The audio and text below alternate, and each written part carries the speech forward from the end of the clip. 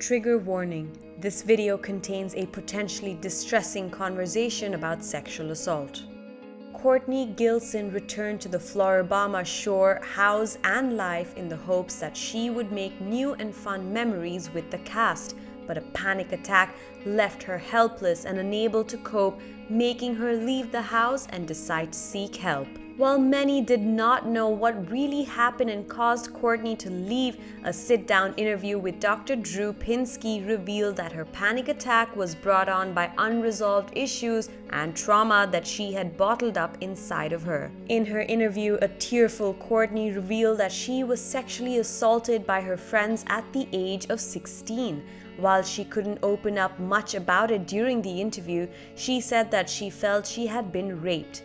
Kortni added, "They were the guys I knew. That's why I felt stupid to feel that I trusted somebody." Extrapolating on the harrowing and awful experience, Kortni said that she was treated poorly by her boyfriend at the time and that she couldn't even tell her mother about what had happened. Sharing details about what she went through, Kortni said, "They ripped my shirt off and I only had one arm because one of them was on top of me," adding that she had a boyfriend at that time who would call her insulting and degrading names. Explaining her exit from Floribama shore, Kortni explained that the crew did not know what was happening with her until she broke down in the car and said she was having flashbacks about the incident.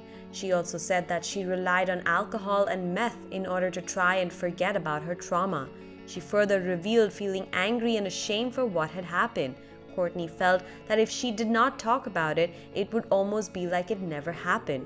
At the end of it all, Kortni said that she chose to open up about what happened with her because she wanted to let people know that it would be alright someday, and she hoped she could give strength to someone who was going through the same trauma. Dr. Pinsky assured her that she was not alone in her struggle, and her interview drew a lot of reactions online as viewers flocked to support her and tell her how brave she must have been, and some also shared her pain.